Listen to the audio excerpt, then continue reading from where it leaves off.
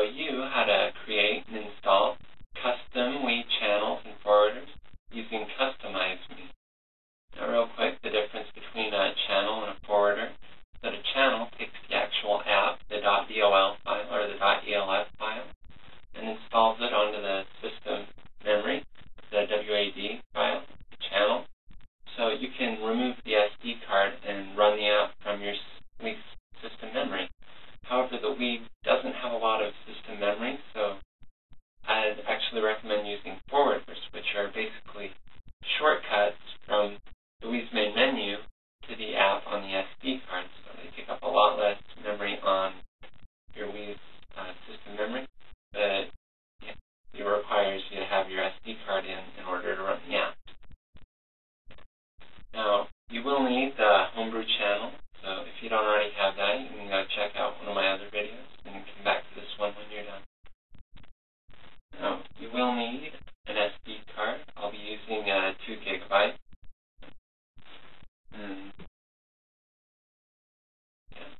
Let's get started.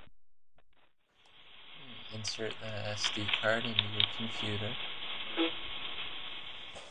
Alright, first you can follow the link in the video description and download CustomizeMii. You can just click download and download it. Alright, once it's finished downloading, you can just right click and extract it with WinRAR, which you can also download from the video description. And then you open the folder and run CustomizeMii. Right, first thing you're going to need is a base channel to edit. And you can either download the static base, or you can use one of the base channels, like you can use one of the channels that I've created. Just drag and drop. Okay, next you can go to title and create the title. That's the name that'll appear when the cursor is over the channel.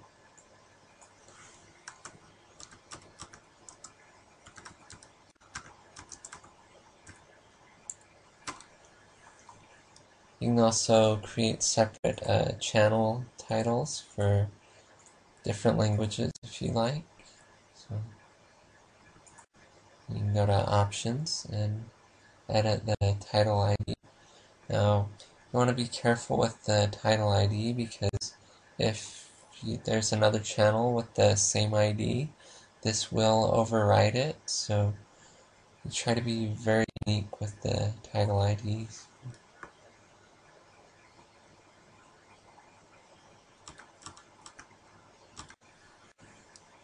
Then you can change the startup iOS if you have problems, but I'd leave it at 35 as the default.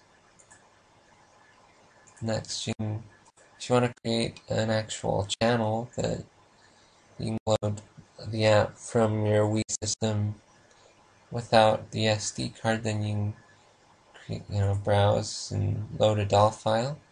Or if you want to create a forwarder, which takes up less memory on your Wii, but requires you to have your SD card in, you can create a forwarder and then just enter the file in the apps folder on the SD card.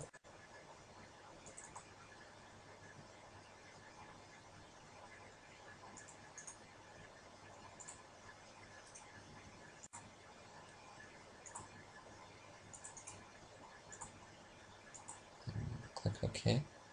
Now, if you have trouble, you can also change the NAND loader.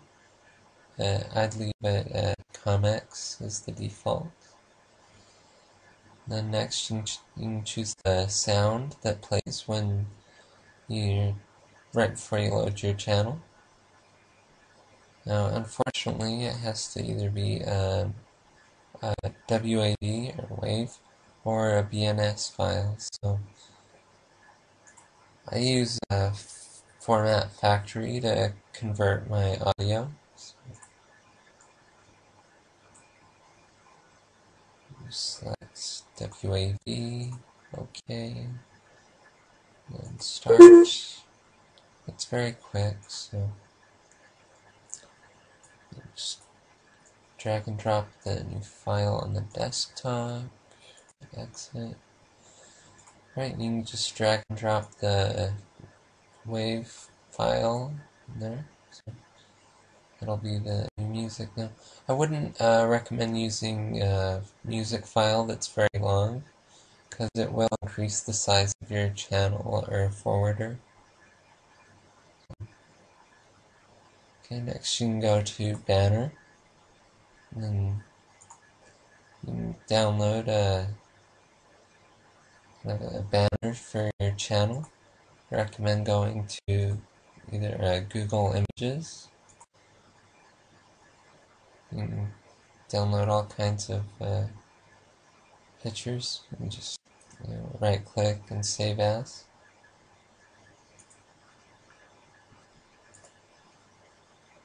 And then once you have your file, you'll have to edit it. Well, I'm gonna resize it so it's the correct size. So it has the size right there. So,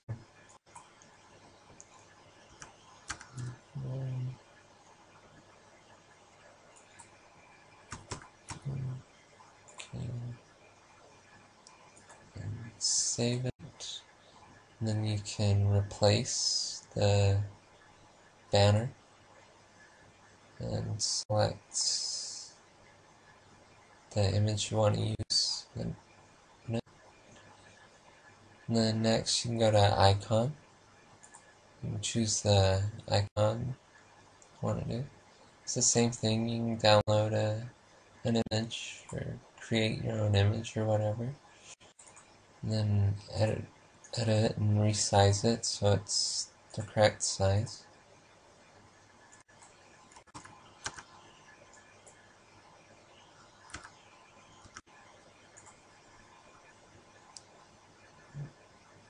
And then save.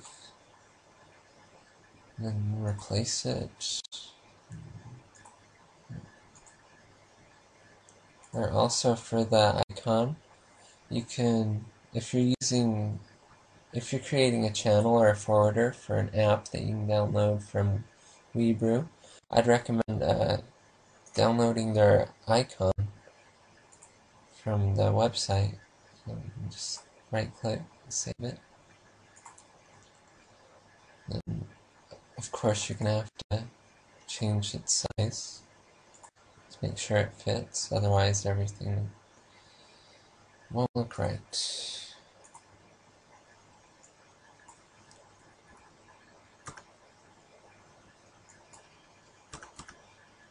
Okay, and save. And then replace. Select the icon. Alright.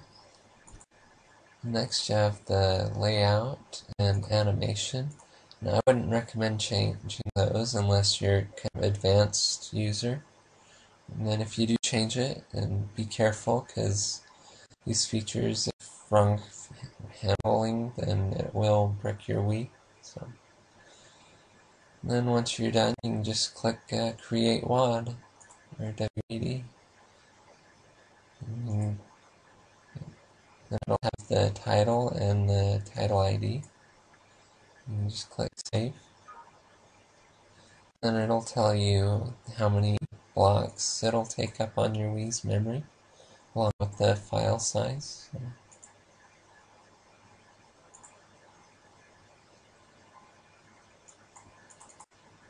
you can exit CustomizeMii, then go to the SD card,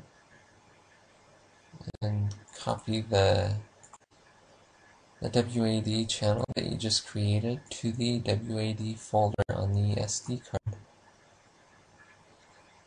You can add as many channels as you want. You can also download the channels that I've created from the video description, so more about that later.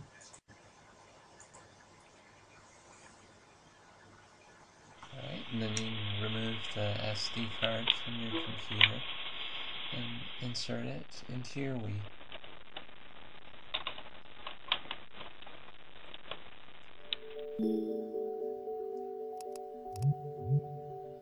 And go to the homebrew channel.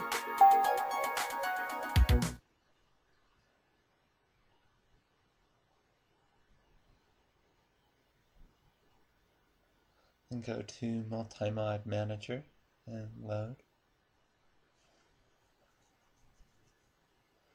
And go down to WAD Manager. Then go down and press plus for all the channels or forwarders that you want to install. Then when you're ready, you can press A. Then press A to install.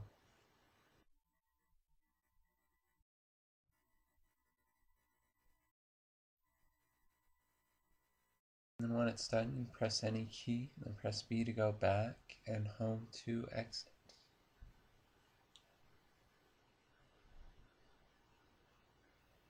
And press home and exit to the system menu.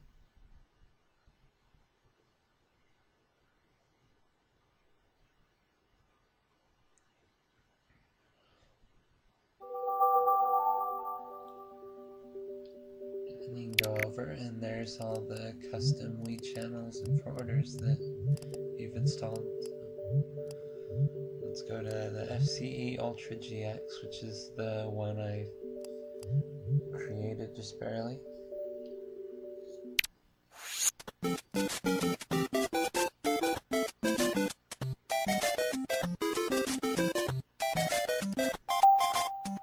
very nice. And then it loads right into the emulator, so it's good, it works. Exit. And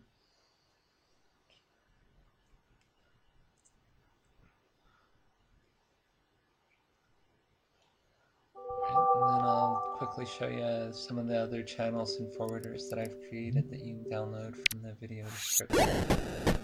The Wii 2600 and VBA GX.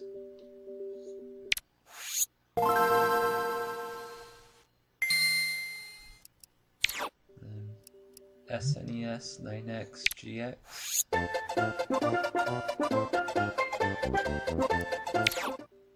and the Media Player CE,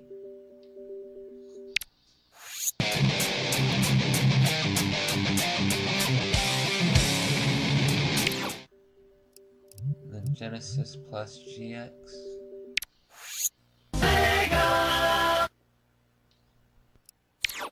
and the GameCube Backup Launcher.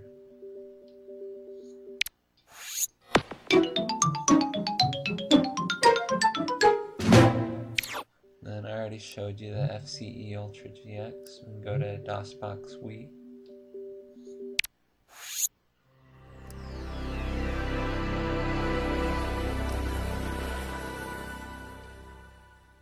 Then finally the DS EMU, or MUE.